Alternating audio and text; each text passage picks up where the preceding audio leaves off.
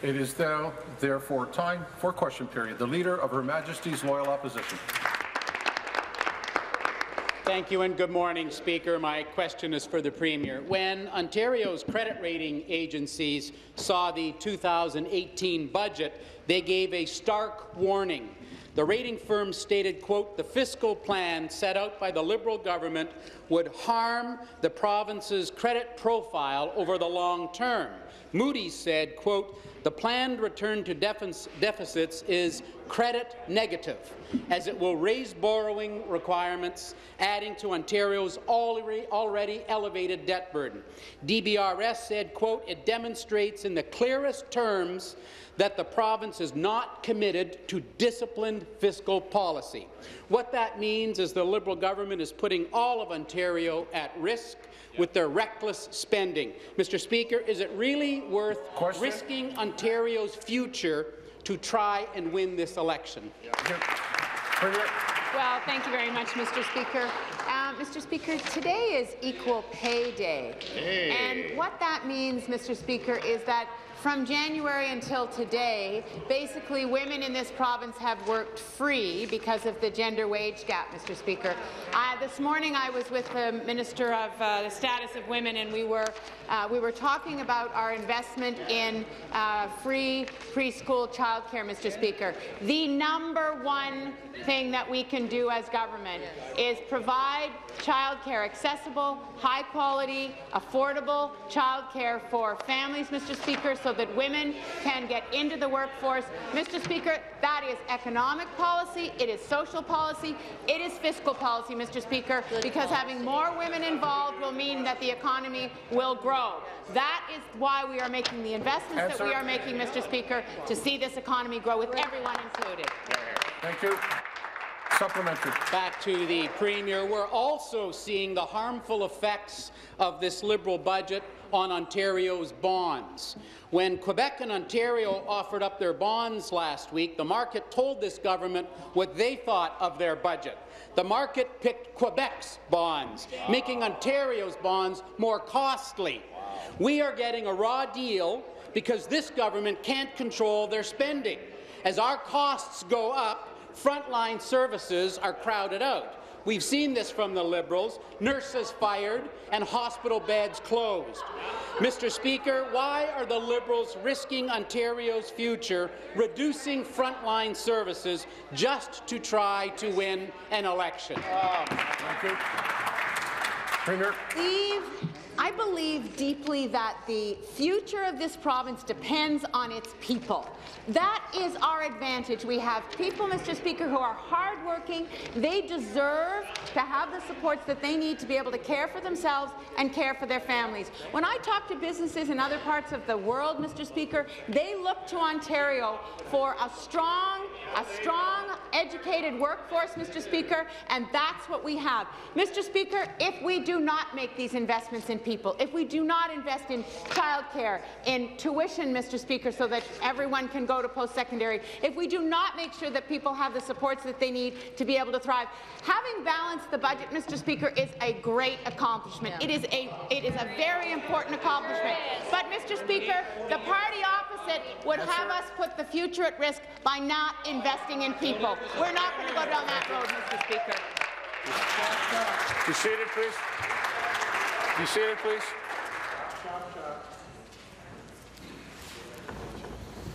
Final supplementary. Back to the Premier. In a remarkable business turnaround, Quebec and Ontario are literally trading places.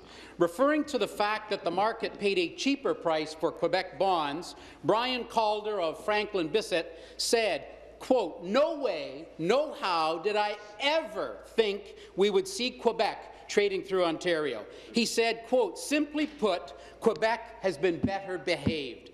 Quebec outlined their plan to deliver 5 consecutive balanced budgets, pay down debt, and lower taxes. In contrast, Ontario will plunge us into 6 years of deficits, add billions in debt, and increase taxes. A decade ago, what was unimaginable is reality in Liberal Ontario.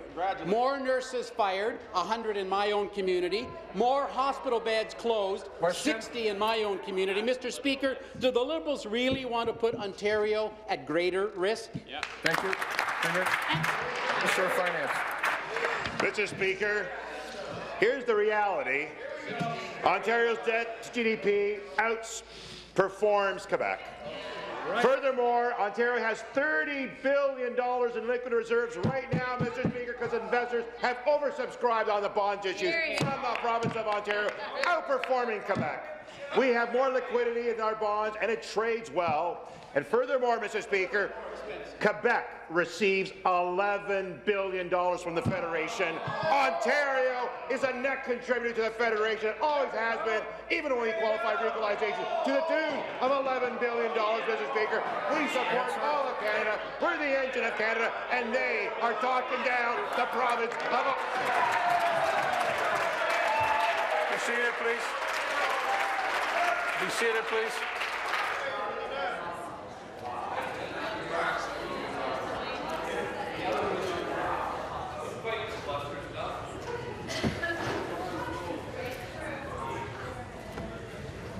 After round one, clearly indicated to me, we're in warnings.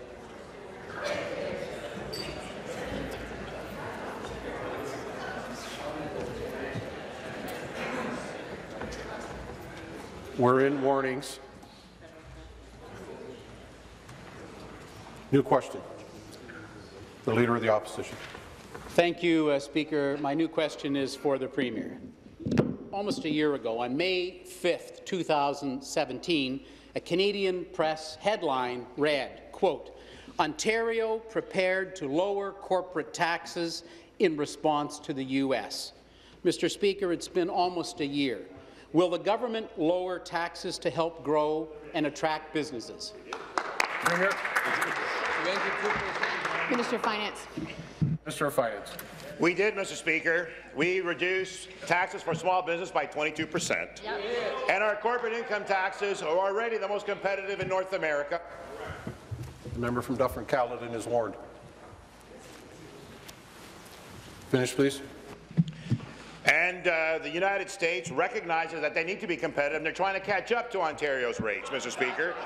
They're laughing again, Mr. Speaker, at the province's prosperity and the growth that we've intended, and we have been the top destination for foreign direct investment for a reason, because we are competitive and will continue to be, and we're going to take the respective actions that's in the budget. Chapter 2 talks all about remaining competitive and providing supports for businesses to continue to become one of the best provinces and jurisdictions in North America.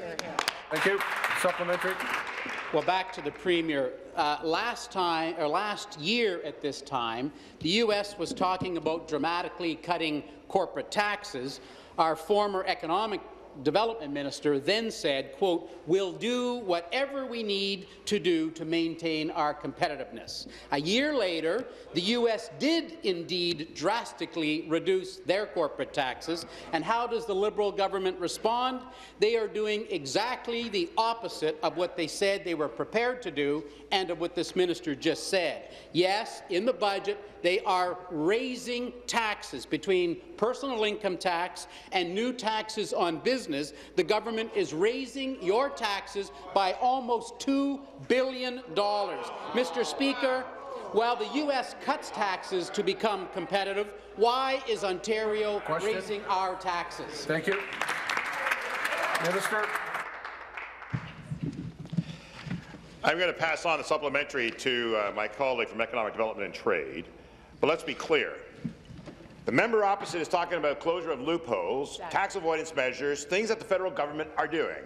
And every province then has to emulate some of those practices. But what the member is also saying is, let's cut programs, Mr. Speaker. Member from Niagara South, Niagara West Glanbrook is warned. Finish, please. And the member knows that almost 87% of personal tax filers are not being affected. In fact, 700,000 tax filers are receiving tax cuts. So the member opposite would like to portray something that is actually going to continue to harm the very investors that he's speaking of. Ontario has the lowest tax rates and the lowest tax revenues compared to other provinces, including Quebec. We will continue to be competitive. We'll continue to be the leadest government in Canada while providing and safeguarding the programs and services that the people of Ontario rely on. Final supplementary. Well, back to the Premier. In the U.S., taxes go down. Here in Ontario, personal income taxes are raised for 1.8 million people have a raise in their personal income tax, and tens of thousands of businesses are also taxed. This is a government that says one thing, Speaker, and does the complete opposite. The minister said, quote, the competitive edge is important to Ontario's economy, and he wants to, quote, assure the business community the government. Minister, Community Safety and Correctional Services is warned, and I have about 4 more that I'm waiting for to have one more chirp. Speaker, we lost our competitive edge years ago under this Liberal government, and it is only getting worse. The government has been told they have made Ontario the most expensive jurisdiction in North America in which to do business. Mr. Speaker, why are the Liberals raising taxes instead of making Ontario more competitive? Minister of Economic Development and Growth. The members opposite make it abundantly clear that today in Ontario, if you're a Doug Ford Conservative, the truth is not your friend or your ally, Speaker. You know, we know with a trumped-up question like the one that just came from the acting leader of the opposition, that they actually seem to specialize in talking down our province, Speaker. The people of Ontario have every reason to feel hopeful and optimistic about the future, and all of the statistics point in that direction. Lowest unemployment in 17 years, lower than the national average for nearly 3 consecutive years. We see month-over-month, week-over-week job creation, Speaker. On this side of this House, we will continue to invest in our people. We will continue to invest in our infrastructure. We will continue to invest in a hopeful and optimistic future for the people of this province, because that's what they expect and deserve. And I would caution members opposite. It's most important for us to work together to collaborate to build the province up instead of consistently talking it down. Thanks. Thank you. New question, the Leader of the Third Party. Thank you, Speaker. Speaker, my question is for the Premier. Hospitals in Ontario are overcrowded and underfunded. Who's responsible for years of frozen hospital budgets and overcrowding? Premier. Mr. Speaker, I know that the Leader of the Third Party was pleased last year when we increased hospital funding by $500 million, and I'm sure that she will be pleased, and I'm sure, given the question, that she will support the budget, Mr. Speaker, that increases hospital funding by more than $820 million, Mr. Speaker. We recognize that the healthcare system has been undergoing a transformation. More people want to be in their homes. There have been billions of dollars that we have invested in home care, Mr. Speaker, and there is more that is needed on that front, but we also recognize that the changes that hospitals have made require that we make a substantial investment this year, as we did last year, in the operations of hospitals, Mr. Speaker, so that people can get health care faster in the hospitals as well as in the community, Mr. Speaker. Thank you. Supplementary.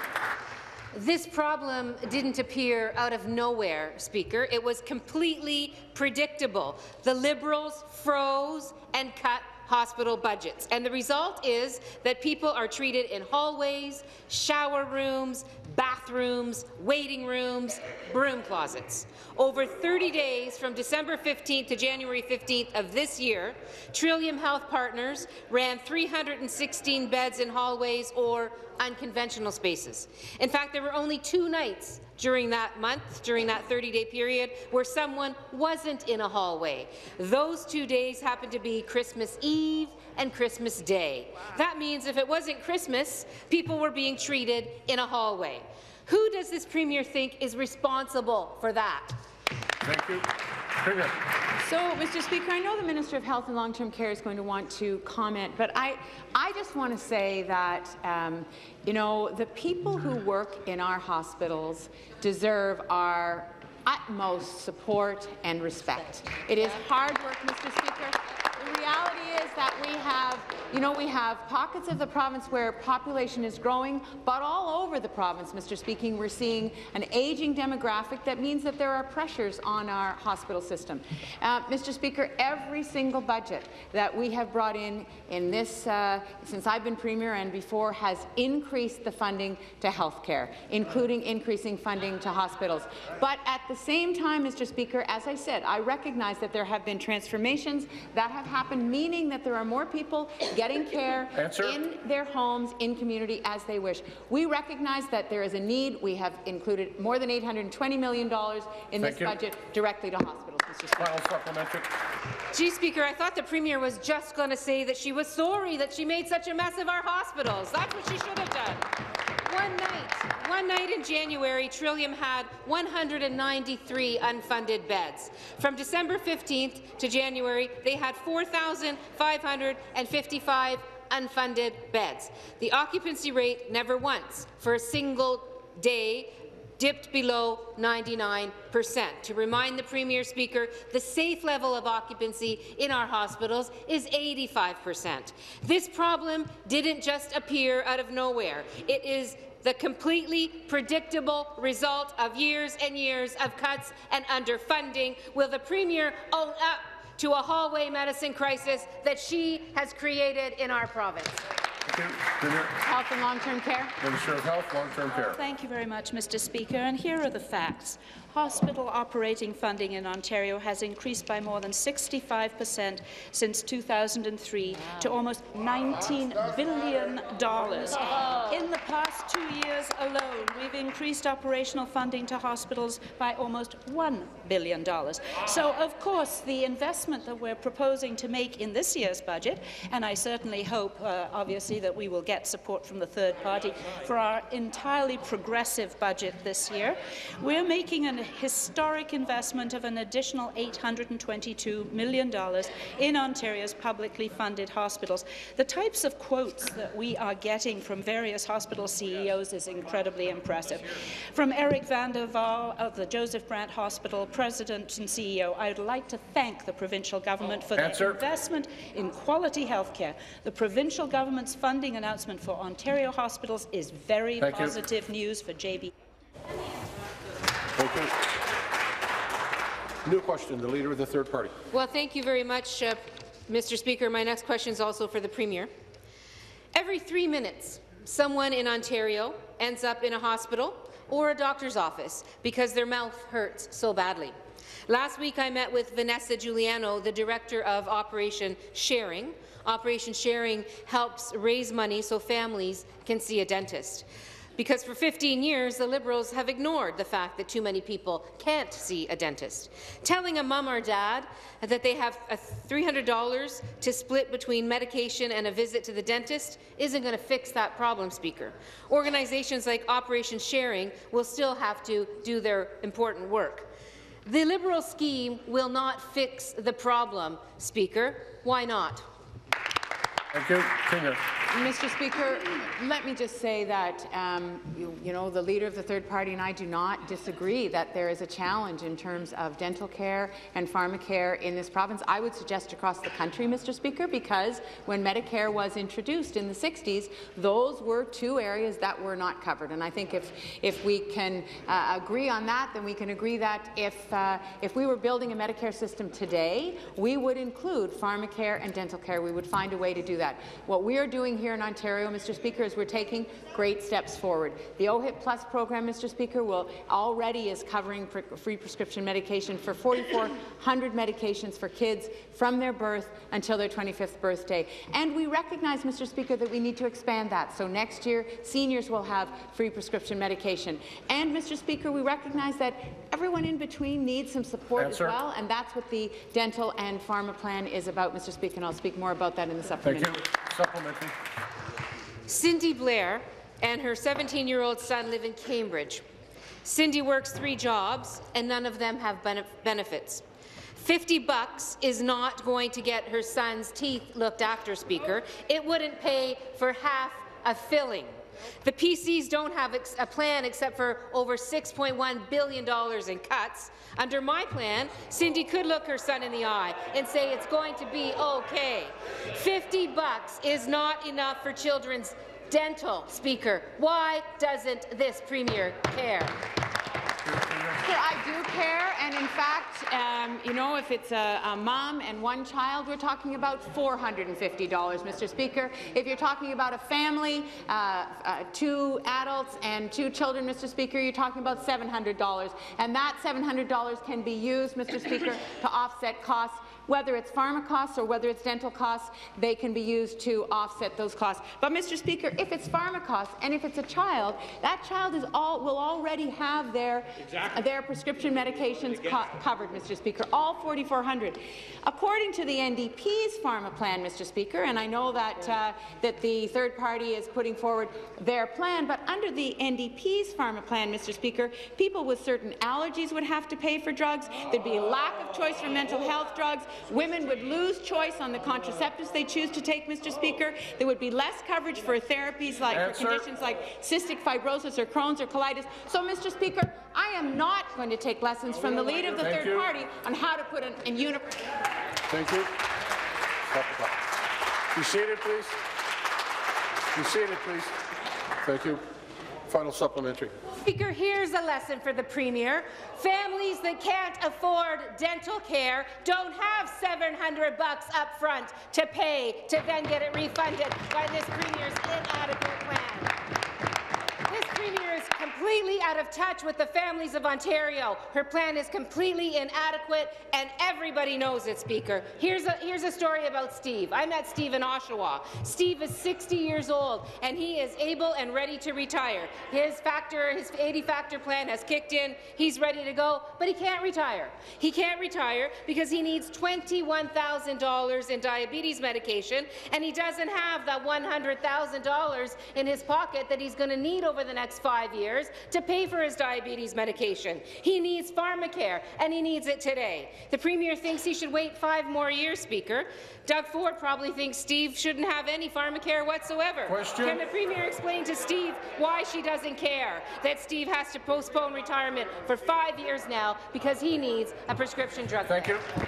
Premier.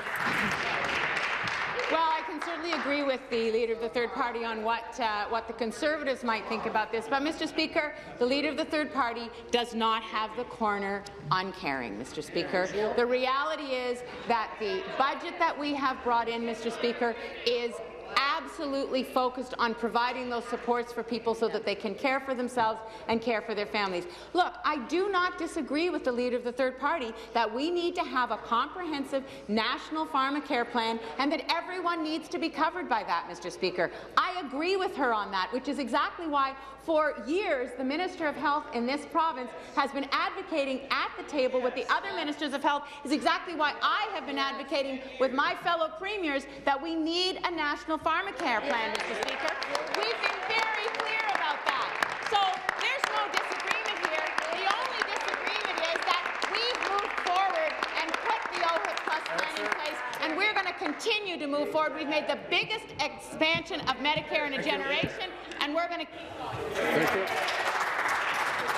New question, the member from Lambton, Kent Middlesex. Well, thank you very much, Mr. Speaker. My question today is to the Premier. Last fall, I called on the Premier to condemn the federal Liberals' massively unpopular tax hikes on small business, but she refused. Well, the 2018 budget from her government shed new light on why she wouldn't stand up for Ontario's small businesses, and it's because she had plans to pile on. Speaker, the Ontario government announced in their budget that they will put 20,000 employers on the hook for $100 million more in employment health tax over the next 3 years. Some businesses will also be phased out of the small business deduction, resulting in an additional $350 million in new taxes in the same time frame. Speaker, why is this government taxing away the jobs of the hardworking people of Ontario? So let's be clear, Mr. Speaker. The member opposite is talking about tax loopholes that the federal government is trying to close. And we actually are targeting the employer health tax to benefit more businesses. Many more businesses are actually going to see benefits as a result of the measures that we've taken in this budget. But the member opposite is saying, yeah, but those companies that are big umbrellas and they're big conglomerates, they subdivide themselves into little pieces so they then skirt the ability to pay employer health tax for their employees and for the benefit of Ontarians. They say that's okay. The federal government is closing those loopholes. All provinces are being aligned with it. The member opposite may want to make tax cuts so they can support even further taxing and cutting of programs. That's up to them. But in the end, they're going to have a huge hole to fill. We want to protect the people of Ontario. We want to protect our universal health program to ensure that's well funded. Thank you, Mr. Speaker. Thank you. Supplementary. Well, Mr. Speaker, back to the Premier. These tax changes are new salt in the wound for small businesses and job creators already struggling to cope with dramatic labour reforms, the minimum wage hike, high energy costs, and increasing pressure from international competition. Speaker, the Ontario Chamber of Commerce has been clear that these changes will hurt our local businesses. Chamber President Rocco Rossi has a message for this government, and I quote, "We need government to reduce the burden, not add to it." Yep. Our economy depends on small businesses. Speaker, why do the Liberals continue to punish small business in Ontario by raising taxes? Hear, hear. Thank you. Minister. So let's be clear. Once again, many small businesses are going to benefit from the targeting of these effects. They'll be targeted to EHT to provide greater exemptions for those small businesses. Some are taking undue advantage of that loophole. That's what's being closed. And it's not small businesses that are doing it, Mr. Speaker. It's big businesses that aren't paying their fair share. It's a matter of equity. It's a matter of being transparent. It's about being simplistic in terms of the way it's being created. That's all that's being done, Mr. Speaker. We've increased the R&D tax credits. We provided for increasing the innovation tax credits. We reduced taxes for small business by 22%. We're providing apprenticeship programs up to $17,000 for individuals in those sectors. We're allowing $2,000 for every new employee that's a youth. Mr. Speaker, they're voting against those very measures that will ultimately benefit small business. We will continue to help small business, Mr. Speaker. Thank you. New question, the member from London West. Thank you, Speaker. My question is to the Premier. Today is Equal Pay Day, and women across Ontario are wearing red to signify how far into the next year a woman must work to earn what men earned the previous year. Speaker, in 15 years under this Liberal government, the 30% gender wage gap has barely budged. Today, the actions that are finally being taken to close the gap are more symbolic than real. Half measures, like a child care plan that ignores the needs of women who require infant care. And at the same time, this government is engaged in a lengthy legal battle at the Human Rights Tribunal to oppose women like midwives who are fighting for equal pay. Will the Premier show some leadership, do the right thing, and settle these human rights cases? Be seated, please. Be seated, please.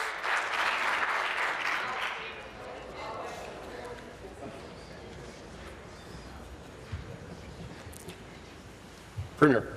Thank you very much, Mr. Speaker. And I remarked earlier in question period that it's Equal Pay Day, and this is a really intractable issue that that governments have been dealing with for many years, Mr. Speaker. It was a Liberal government in 1987 that introduced pay equity legislation, Mr. Speaker, and we recognize that there is more that we have to do. And so it is not coincidental, Mr. Speaker, that the #1 recommendation of the group that we asked to give us advice on the gender wage gap, the #1 recommendation was to provide child care, affordable, high-quality child.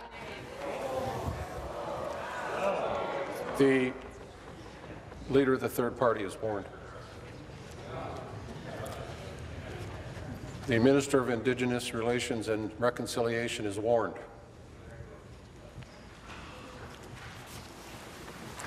Premier.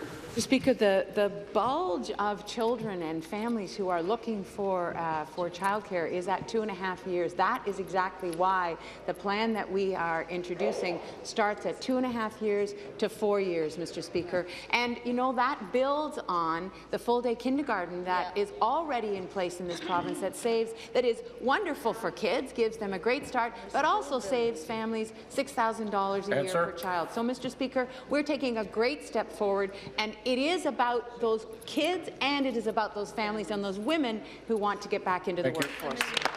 Supplementary. Again to the Premier. Speaker, the Premier knows that frontline workers in the community and social services sector are overwhelmingly female. These workers deliver important public services to Ontarians in nursing homes, in developmental services, and other community agencies. But they typically earn $3 to $8 an hour less than their comparators in hospitals and municipalities.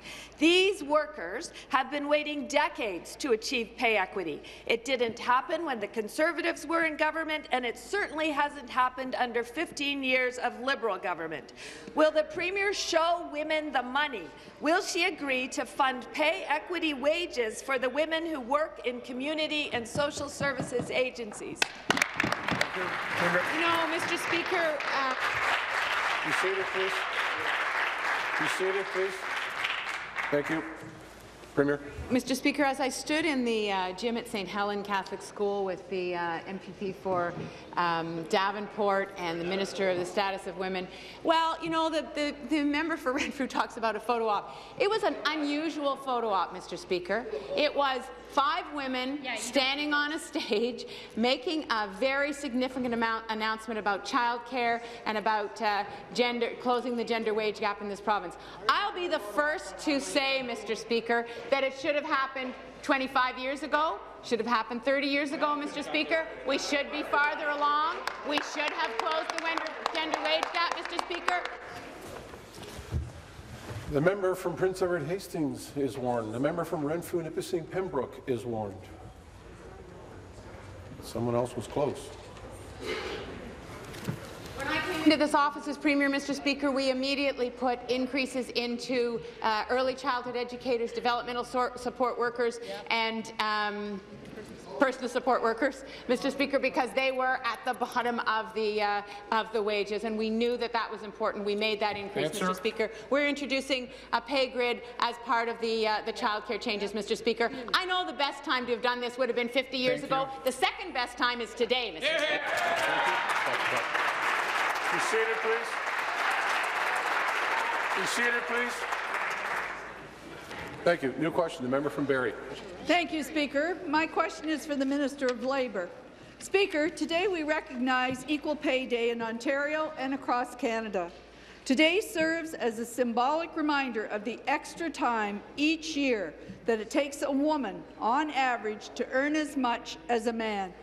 We are recognizing the pay gap that still exists between men and women and the work that still remains to close that gap. It reminds us of the work that remains to be done. It is 2018, and it should not take 15.5 months for a woman to make the same as a man did in just 12 months. The women of our province deserve better. Minister, can you please tell us on Equal Pay Day what you have done to close the gender wage gap? Thank you. Minister of Labour. Thank you, Speaker, and thank you to the member from Barrie for what is a very, very important question on Equal Pay Day. I'm proud to speak about the government's strong commitment and the work we've done on the gender wage gap, Speaker. We began this process about 4 years ago. We brought together representatives from equality advocacy groups, labour organizations, HR professionals, business, and we formed the Gender Wage Gap Steering Committee. I believe we may even have a few members of that committee here with us in the House today, Speaker. And I'd like to thank them for the positive work that they've been able to do to advance this. They went around the province, they held extensive consultations, and they developed a report that gave us some great recommendations. We took immediate action on some of those recommendations. Then we brought together a similar group to talk about the implementation, Speaker. And they discussed the steering committee's report, and they provided very practical input. Based on their expert advice, Speaker, we've taken some very, very concrete steps that are before the House today that need to get through this House to be put into action, Speaker. Supplementary. Thank you, Minister. When I look around the legislature, I'm very proud to see so many women working hard for their communities and for all the people of Ontario. We know that while women are present in all industries and sectors, there are still barriers that remain to prevent their full participation in the workforce. Most notably, women continue to earn 30% less on average than men. That gap is larger for racialized women and even larger for women with disabilities. This is unacceptable. It is time to close the gender wage gap. It's time for a comprehensive plan that recognizes women's economic empowerment isn't a quick fix, and it isn't one size fits all. We know that increasing women's economic participation is the right thing to do for the sake of equality and for the good of our economy. Minister, what steps are you taking to close the gender wage gap right now? Thank you. Minister. Thank you, Speaker, and thank you again to the member for the supplementary. Speaker, we've invested in childcare, we've invested in health care, we've raised the minimum wage, we've brought in measures such as equal pay for work of equal value, equal pay for equal work. We know there's more to be done, Speaker. We've introduced, and I said it's in the House today, the pay transparency legislation. We're the very first jurisdiction in all of Canada to introduce a comprehensive package of measures that are going to increase pay transparency and workforce composition aggregated data, Speaker. The legislation is going to be a new tool in our toolkit that's going to promote workplace equity. It's going to help put some sunlight, Speaker, shine a light on pay inequities and biases that already exist, Speaker. It's not clear where the official opposition stands on this issue, Speaker. It's disappointing, it's surprising. Speaker, women's economic equality should not be a partisan issue. The best day is today to get this passed. Thank you. New question, the member from Elgin, Middlesex, London. Thank you, Speaker. Speaker, my question is to the Minister of Health and Long-Term Care. Speaker, a few weeks ago it was brought to my attention that Mobility Fit Physiotherapy located in St. Thomas will no longer be taking clients. When I contacted both the LHIN and the Ministry of Health on whether they knew of the fact of this closing, I received the same set of talking points. Both were unable to confirm if the clinic was closing. Speaker, this runs contradictory to both a Facebook post and voicemail from the clinic itself indicating they are no longer taking on clients. My question for the minister, are both the ministry and the LHIN unaware of the closing of Mobility Fit, or are they knowingly letting this potential gap to be created in Elgin County? Thank you. Minister of Health, Long-Term Care. Thank you very much, Mr. Speaker. And of course, we know that providing patients with access to physiotherapy helps them to stay healthy and to stay at home longer where they want to be. And so this is why, of course, across the province we do have a very comprehensive program for community and primary care physiotherapy. We introduced this 5 years ago, part of our ongoing commitment to improve our healthcare system over the time that we've been in government. And so from time to time, we know that there are changes. I believe this clinic is a private clinic, and of course we expect our LHIN in the Southwest to be working very closely with this clinic so we can ensure that patient care is provided where it is needed and when it is needed in a timely fashion. And we'll continue to work in this regard. Thank you, Mr. Speaker. Supplementary. Mr. Speaker, back to the minister. The closure of Mobility Fit Physiotherapy and a complete lack of action on the part of both the ministry and the LHIN is going to have devastating consequences for the people in Elgin County and St. Thomas. This closure leaves only one clinic to serve a large population for my constituents. If the government continues to ignore this issue, wait times will continue to climb and many will go without proper treatment. I already have the orthopedic surgeons on red alert knowing that this clinic will not be available to them.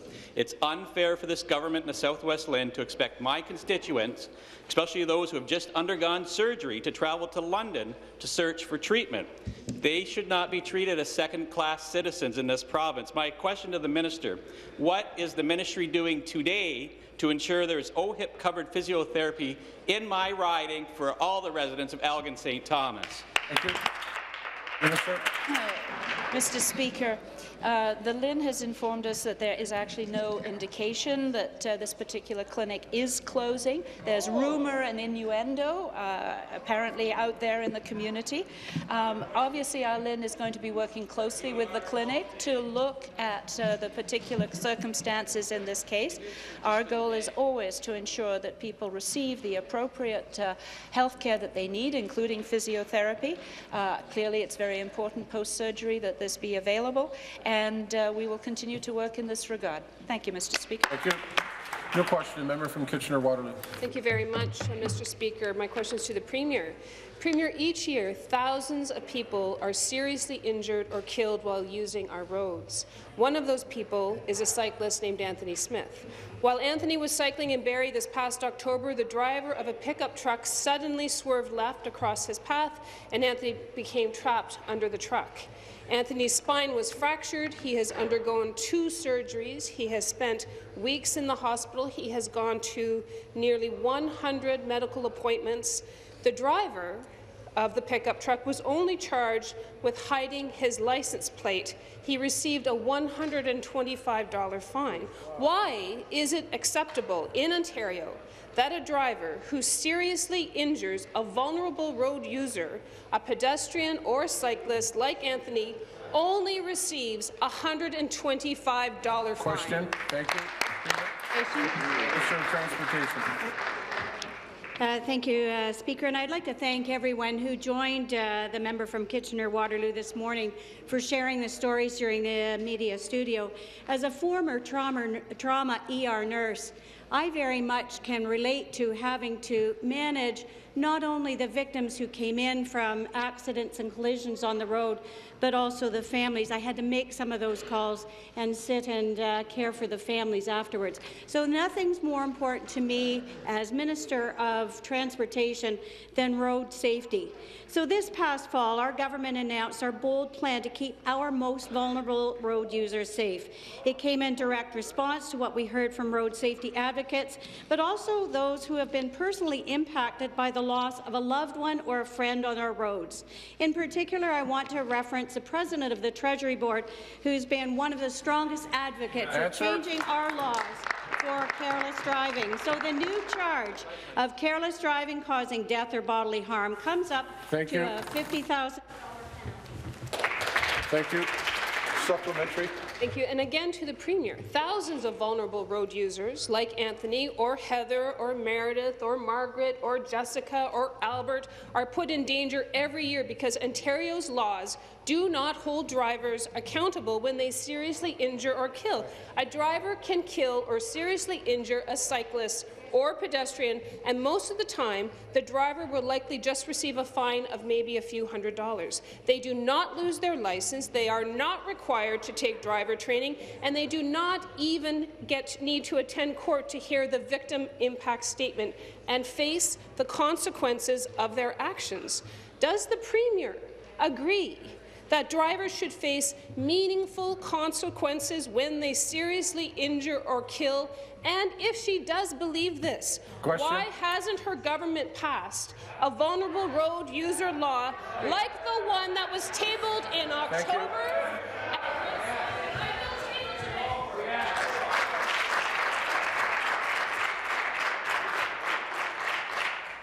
I stand, you sit. Thank you. Minister of Transportation. Indirect answer, we passed it last spring. And it's a new charge of careless driving causing death or bodily harm. It comes up with a $50,000 penalty and up to 2 years imprisonment and a license suspension for up to 5 years, making this the toughest penalty in this Highway Traffic Act. It's amongst some of the toughest penalties in Canada. Ontario was the first in Canada to introduce the penalties. It has yet to be enacted. They're continuing to do the work to do that, but we passed that law last spring. So we continue to ensure that the new charge provides the law enforcement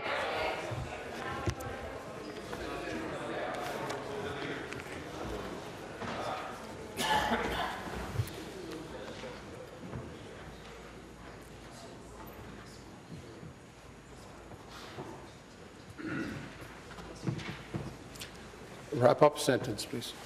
Thank you. Let me be clear. That's a penalty that was not previously available to our enforcement officers who have been asking for this. This new charge provides them with that strong tool and one that enforcement officers have asked to respond to for many years. Thank you. New question, the member from Etobicoke North. Merci, Monsieur le Président. Thank you, Mr. Speaker. To the Minister of Environment and Climate Change. Speaker, my question is on cap and trade, or as some may have called it, cap and invest. But in addition to asking about specific details, I'd like to know specifically from the minister, does he have a written plan, and are its many details too long and too elaborate to fit on a bumper sticker or a label? Speaker, we know that climate change is one of the most serious problems we face today, both globally and here in Ontario. Broad consensus, of course, exists that the best way to deal with climate change is to put a price on pollution. In Ontario, our cap on pollution for businesses guarantees reductions in pollution, and it does so at the cheapest price possible for Ontario businesses and residents. Speaker, can the minister please explain to the House how this government is continuing to take action on climate change by putting a price on carbon? Thank you. Minister of the Environment and Climate Change. Well, thank you, Speaker. Thank you to the member from Etobicoke North for a very important question. And yes, I can assure him that Ontario has a very comprehensive plan to fight greenhouse gas emissions. Our climate change action plan has some 90-plus points. I'm sorry that we can't fit it on a bumper sticker, Mr. Speaker, but it is exceptionally detailed. I want to say that we are proud here in Ontario to be recognized as a leader in the global fight against climate change. And the medical doctor from Etobicoke North knows this. He knows as well, Speaker, that a report released yesterday by the Clean Economy Alliance said, and let me quote, "Ontario is a leading jurisdiction when it comes to efforts to fight climate change." That report, Speaker, that report also noted that since 2005, carbon emissions in Ontario are down by 20%. Yes, sir. We've done things, Premier. We've taken real leadership. We've done things like shutting down dirty coal-fired plants. We've introduced our cap on pollution. Thank you. And we've achieved significant improvement. Supplementary. Thank you, Speaker. I appreciate the minister's reassurance of having a full and detailed, elaborate climate change plan, unlike the party opposite, which to my mind, Speaker, is running on empty. Speaker, no plan, no juice, just pitches and one-liners. Speaker, while the opposition seems to be supporting the current U.S. president and looking forward to trumping Ontario, we, of course, welcomed former Vice President of the United States, Al Gore, just very recently. And, Speaker, do you know what he said about Ontario? He said that when he travels to other parts of the world, he points to our province and our Premier when he talks about climate leadership and action. When leaders of governments across the world ask him where to look for models, responsible leadership and action, he says, "I always point to Ontario." Speaker, I'd like to ask the minister, first of all, will he answer this question, and will he also present himself for questioning and scrutiny, or will he prefer to hide from the press and not come out of the basement?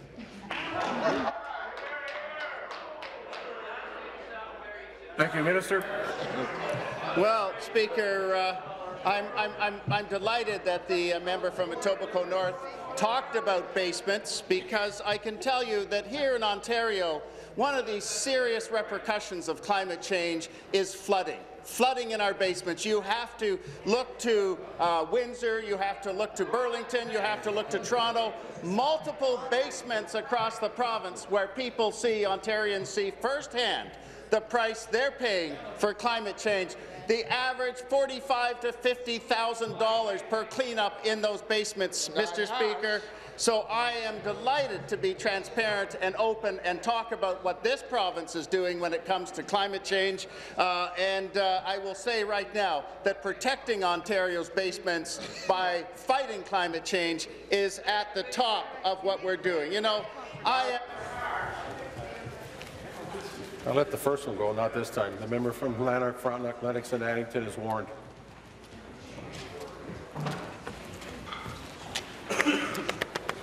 Wrap up sentence, please. You know, Speaker, We're appalled to see that the PCs are refusing to take any action on climate change, and I know Ontarians will hold them accountable. Thank you. The question, the member from Parry Sound, Muskoka. Thank you, Mr. Speaker. My question is for the Minister of Health and Long-Term Care. The Minister is aware that Muskoka Algonquin Health Care is considering the futures of the Huntsville District Memorial Hospital and South Muskoka Memorial Hospital. Just last week, MAHC's task force released descriptions of the 3 models they are considering, saying they will be making a recommendation this spring. The 3 options they are considering are 2 acute sites maintaining the existing hospitals and services, 1 inpatient and 1 outpatient site, and a 1-site model. Speaker, the people of Muskoka and Algonquin have been very clear. They want their 2 hospitals maintained. Will the minister encourage MAHC and the task force to listen to the people who rely upon these hospitals and recommend maintaining 2 hospitals? Thank you. Minister of Health, Long-Term Care. Well, thank you very much, Mr. Speaker. And the member opposite is obviously a well-known advocate for his community, and we've heard from the Muskoka Algonquin CEO on a number of issues in relation to plans for the future. I really do want to commend the way the Ontario Hospital Association has stepped up to the plate in assisting us at looking how we move forward with looking at efficiencies, centres of excellence, and yet providing care as close to home as possible. All these pieces are very much in the mix, and it's really quite remarkable how our advisory council, chaired by the Ontario Hospital Association president, has looked at the whole spectrum of hospitals in this province, from academic health science centres, psychiatric hospitals, rehab hospitals, all the services that are provided through small hospitals, large hospitals, etc. And I'll have more to say in the supplementary. Thank you. Supplementary. Thank you, Mr. Speaker. Again to the Minister of Health.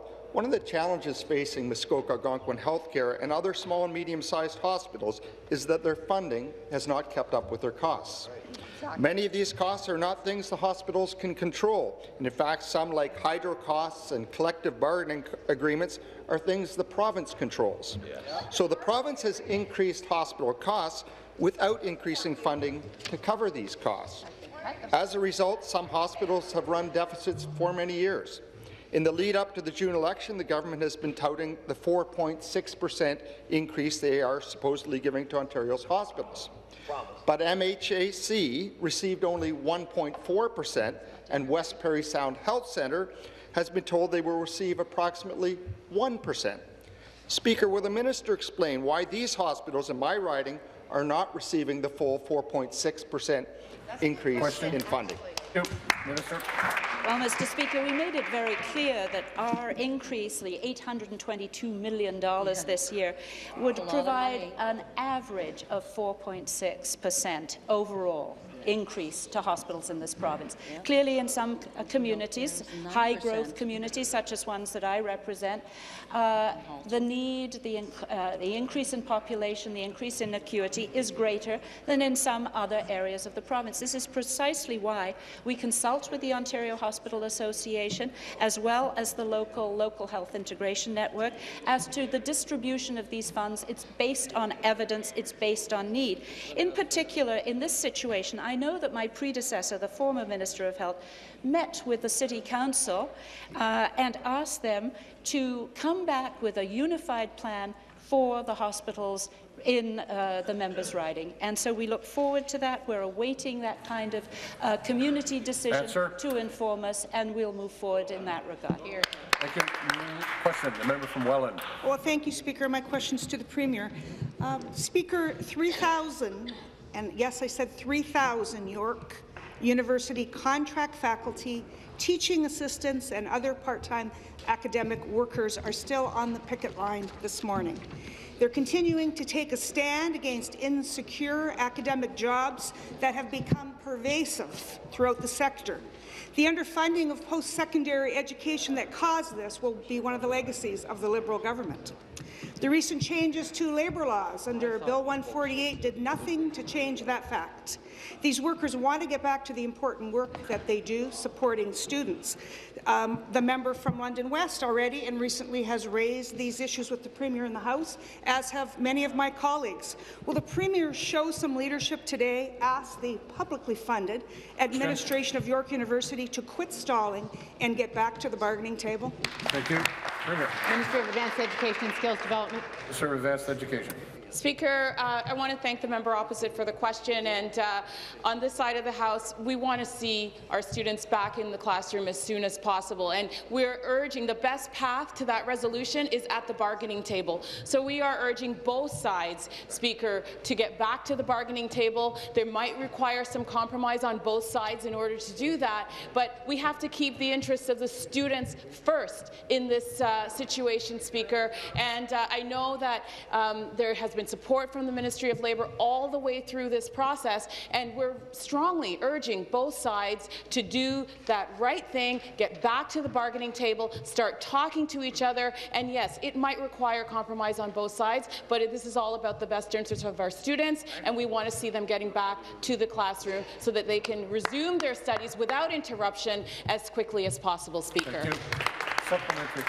Well, Speaker, this is not unique, actually, to York University. We know that recently Carleton was out on strike. So for 10 years, since 2008, 2009, Ontario has had the lowest of all provinces of university funding per student. This downloads the costs onto the students, onto their families, creating record student debt, and led to the explosion of precarious contract work. Students know what the problem is. The contract part-time precarious faculty know what the problem is. New Democrats know what the problem is. My question, Speaker, does the Premier? Minister.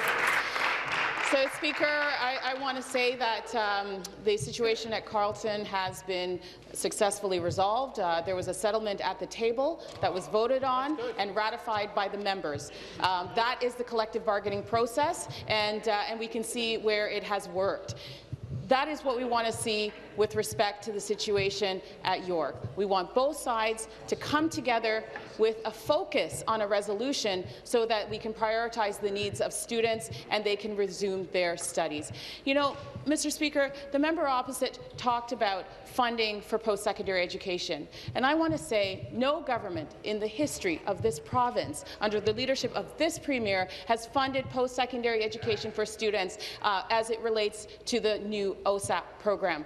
235,000 students are now attending post-secondary education for free, tuition paid, because of this program. Mr. Speaker, access has increased.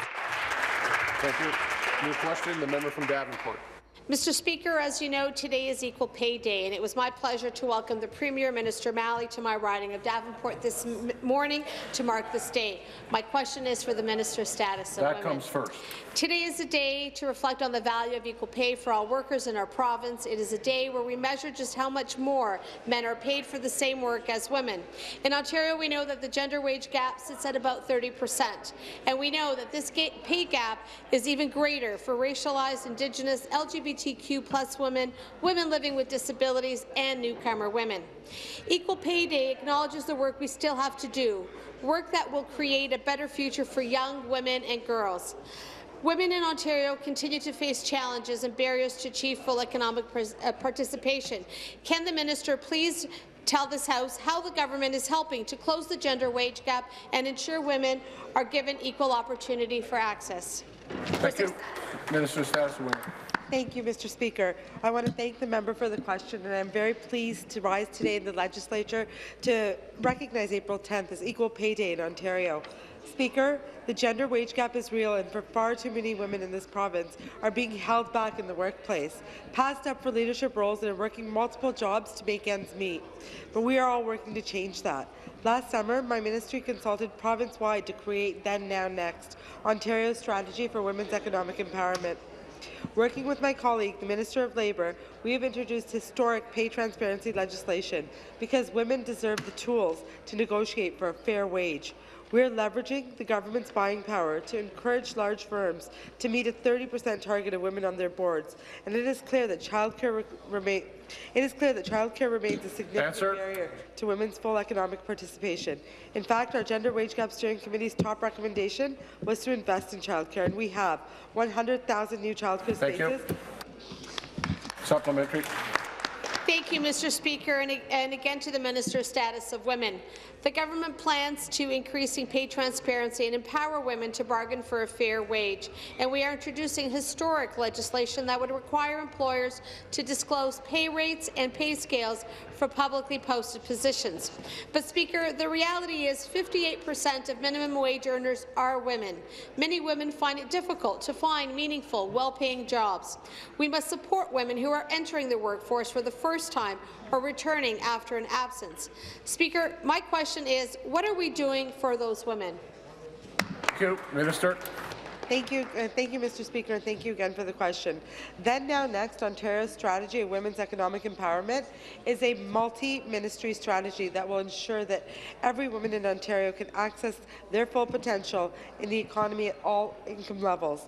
Our government is empowering women, workers and leaders by expanding women's centres so that they can provide much-needed support to women rebuilding their lives, including those living with violence, and enforcing Get On Board, Ontario's implementation plan to promote women in corporate leadership, because increasing the number of women on private and public boards is a step in the right direction.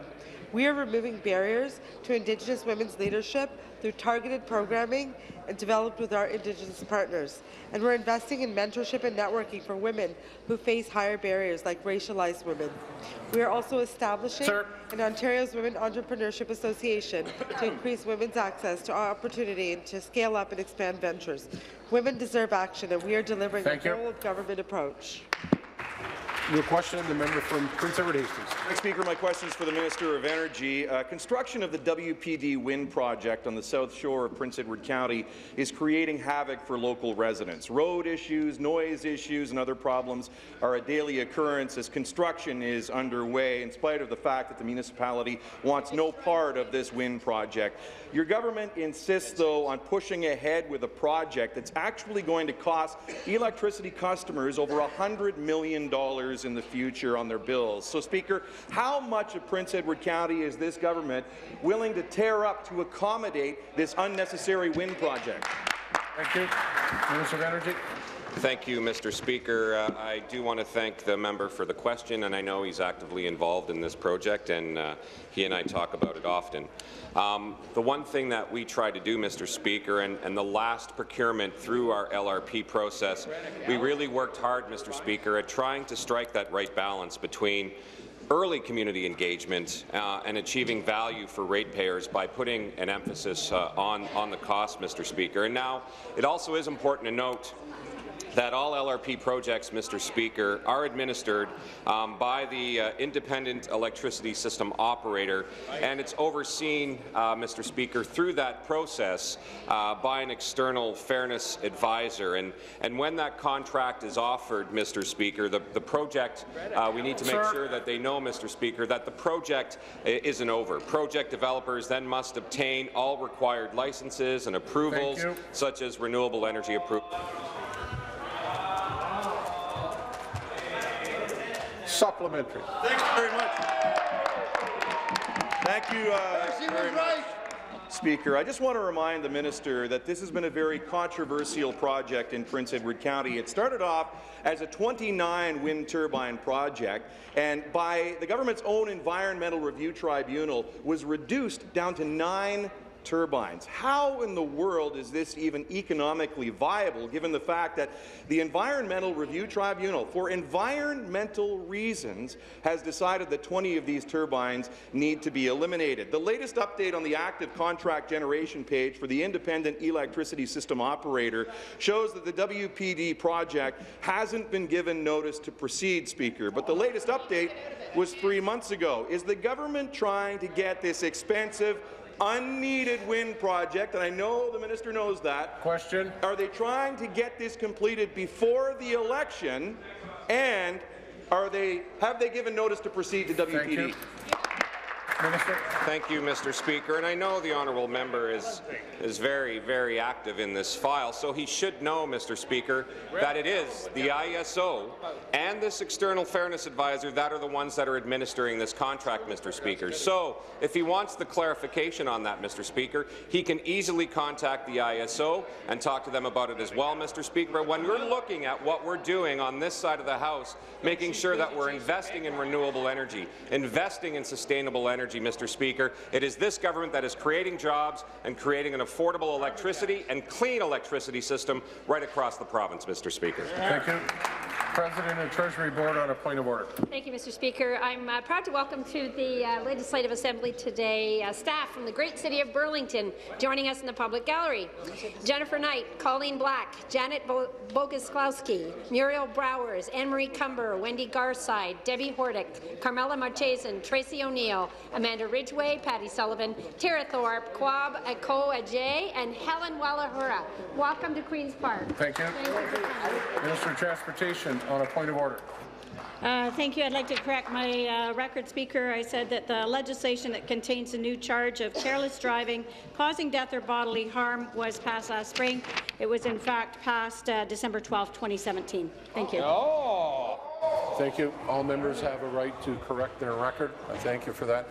The member from Windsor-Tecumseh is warned. Oh, sorry. I just thought it out for you. That no, I. Hansard, do not record that. There are no deferred votes. This House stands recessed until 3 p.m. this afternoon.